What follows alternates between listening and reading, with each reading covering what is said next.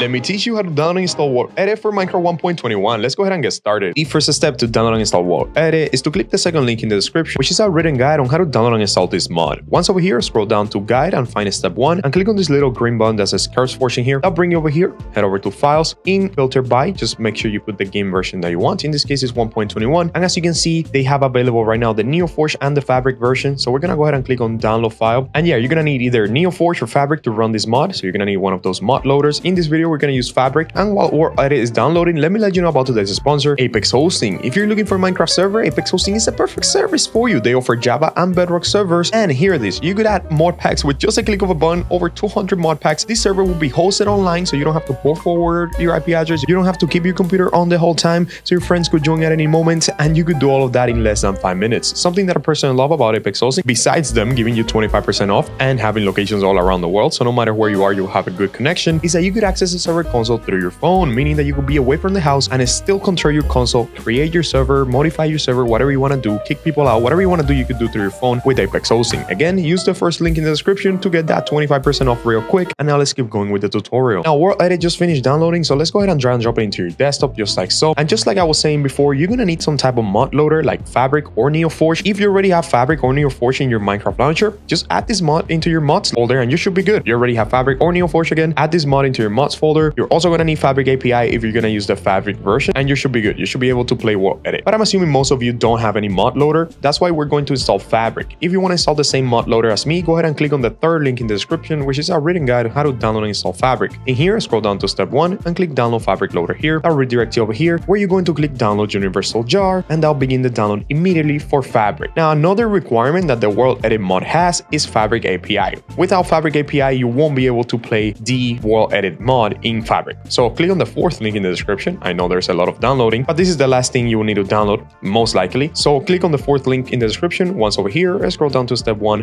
click download Fabric API here, and in here, just look for 1.21, the Fabric version, which all of them should be Fabric, right?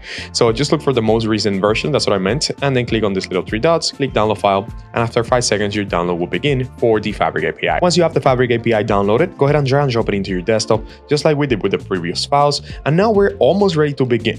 The first thing you want to make sure you do is close your Minecraft launcher. Down here, close your Minecraft launcher as well as your Minecraft game. Always do that after you have played Minecraft 1.21 at least once in your computer to create an instance for it, but once you did that, close everything out. And the second thing you want to do now is just install Fabric. We have guides in this channel as well as in our website, but I'm also going to show you how to install Fabric real quick. All you have to do is right click on the installer, click open with, and click Java. That'll open the installer for Fabric in a second. As you can see here, just select Java 1.21 and hit install. If you're having any issues to open the installer of Fabric, that might be because you have an outdated Java. Also, by the way, once Fabric finishes installing, it's going to let you know in there, and you're going to hit OK, and you could just close out from the installer.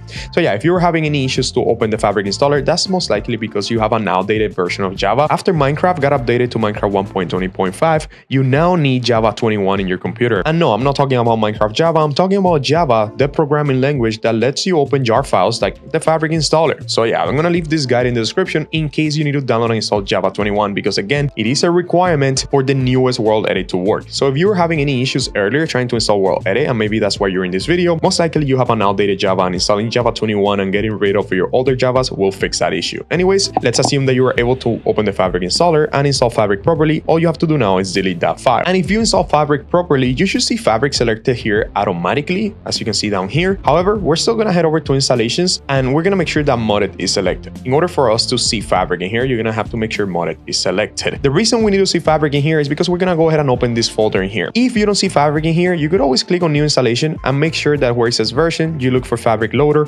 You can name this whatever you want. Like for example, I'm going to name mine Apex Hosting.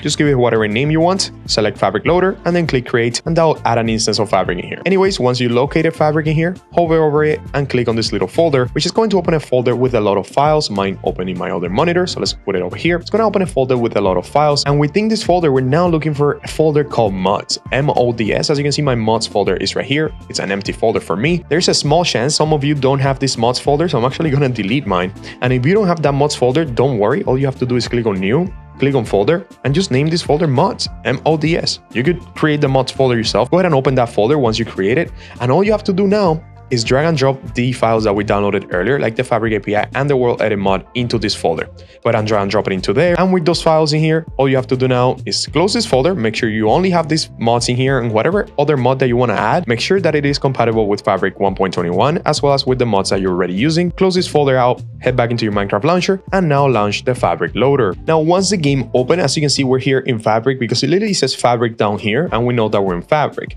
Let's go ahead and test out the mod. Let's go ahead and head over to single player and open any of the worlds that you have. Okay, so now that we're in the world, as you can see, we're here inside this world, and I'm using this little tool. I'm not really sure how to use a world edit, but I'm gonna go ahead and test it. So you wanna head over here to where you type in the text in Minecraft, and in here, you're gonna put dash, and you're just gonna use the commands however you like. As you can see, I just turned my thing into a brush, and I'm pretty sure that I could select from over here and set the first position to like over here, and then use some commands to like replace everything with, like, for example, diamonds block. As you can see, I replace every block in that place, or like the locations that I set, with diamonds. And I'm not an expert using World Edit, but now you have World Edit installed, which is what I promised I was going to teach you. I hope you enjoyed this video. If you did, don't forget to subscribe to the channel. That's all I ask in return. And as always, bye bye.